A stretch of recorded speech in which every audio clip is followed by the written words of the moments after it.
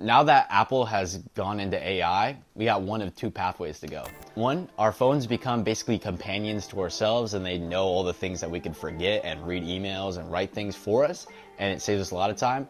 Or two, which is we lose our critical thinking skills and we can't write anymore. What's up, nerds? So there's a saying that when Apple does something, they do it right. And they actually take this to heart. The senior VP of engineering, Craig Federighi, actually said in an interview with MKBHD, they were waiting to do the calculator on the iPad because they wanted to do it correctly and they wanted to have standout features on it, which I know is a pretty unconventional take to have, but I feel like they really do take that to heart. And they did it with things like AirDrop and wireless charging with the whole MagSafe thing. I feel like they kind of revolutionized a lot of those spaces, and once Apple did it, it sort of became mainstream to start seeing accessories for wireless charging and things like that. And even though companies like Samsung did it first, it really became popular when iPhones did it because they have the market share. Almost 60% of the US market is using iPhones, so it's pretty crazy, and I'm one of those people even though I use a PC sometimes. They really weren't kidding about the calculator app. I mean, they converted it into a whole new thing that even uses AI within it to copy your handwriting, and it could calculate formulas for you, which is pretty sick. And they even did this with things like VR with the Vision Pro. I mean, Vision Pro kind of knocked all the other VR headsets out of the water, even though it is like a sort of beta headset. I mean, obviously it's not meant for the average consumer, but I think that it kind of shows that they have a quality that's sort of unmatched with a lot of other tech companies. So what does this mean if Apple steps their foot into AI?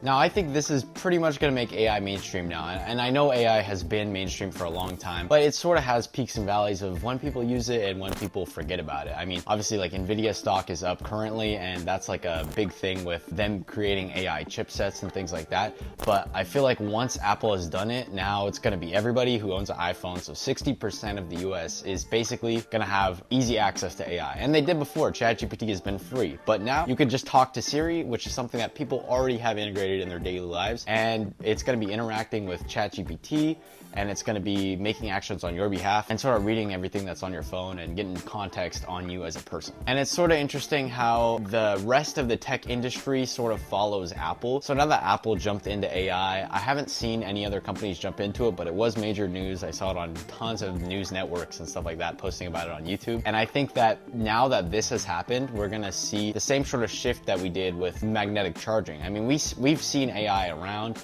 and we've seen all these companies adopt AI, which it's not like full AI, but I think that now that Apple's getting into it, there's going to be a surge of new apps that use AI and like all these new things that AI is claiming to do and be able to read. And I'm here to kind of debate whether that's a good thing or not. I mean, like AI has been around for about a year or two now, but now it's part of our daily lives. Like we can talk to Siri, we can interact with it, but even if we're not interacting with Siri, there's an AI on your phone that's back-end reading everything. Now, I don't mean to scare you. If you have anything that's below an iPhone 15, not going to be happening because the AI features aren't coming to any phones that are below iPhone 15. So maybe that's a reason for people not to buy the iPhone 15 and future iPhones if they're kind of worried about this AI backend thing. And I will say, when Apple does things, they try to do it very securely, but I am a little worried since ChatGPT, who's not a very secure company, has been involved with it, and Siri's gonna basically ask you, like, do you want me to offload this task to ChatGPT? And I know a lot of people are gonna say yes to that. They don't really know the security of ChatGPT.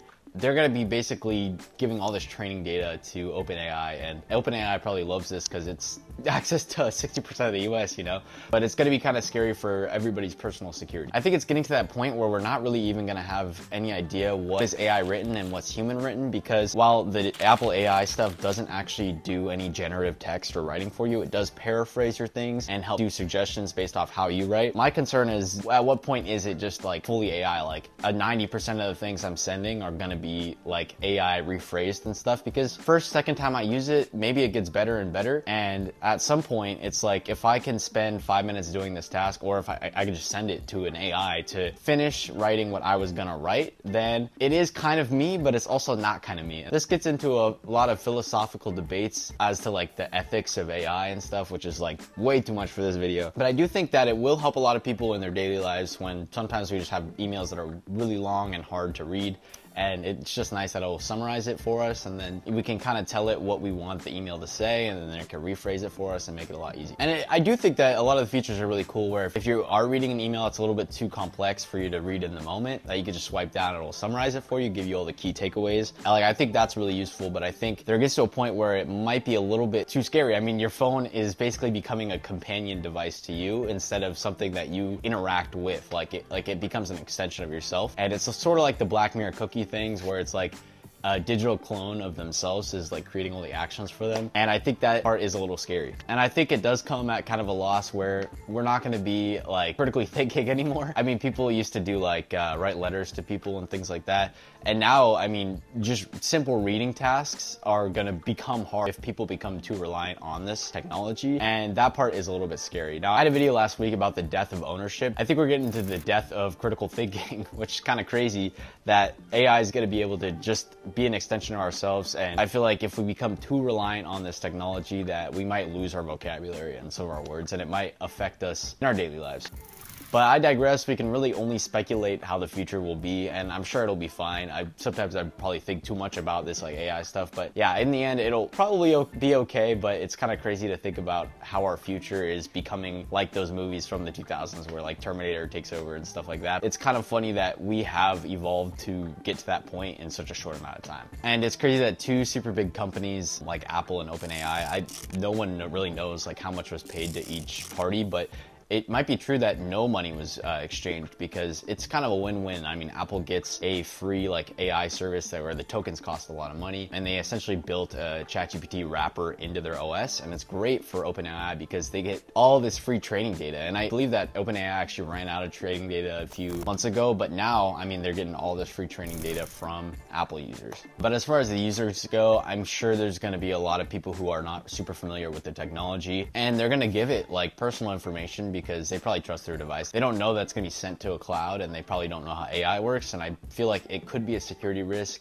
and I hope there's disclaimers and stuff saying like, don't disclose any personal information because it's going to ChatGPT. I feel like even though Apple is kind of the industry leader and tech follows it, tech has been getting into this weird AI space where it's like everything, including your fridge, is AI, when before it was like machine learning. And there's always these buzzwords for like investors that kind of make them invest money, and so more and more startups and companies put that buzzword in. So machine learning was a big thing, but now it's becoming AI. So like your fridge could have AI, or we got robot vacuums that have been around since 2014, but now they're using AI, which they always have been using the same thing. They just retermed it. Overall, we'll see how this decision kind of changes our futures. And again, like I said, we don't know. I don't know like what's going to happen. And I'm kind of curious to see how we'll evolve over the next 10 years. If this AI stuff is kind of a bust, and like, obviously it's really useful and there's a lot of useful things to it, but it might just come to a point where people sort of reject it as a society, but it might also not get to that point where people see things on like Facebook and stuff and it looks believable, people get scammed, people get like AI voice cloned and stuff, and we've already seen that happen, and I feel like it might just keep happening that way. But yeah.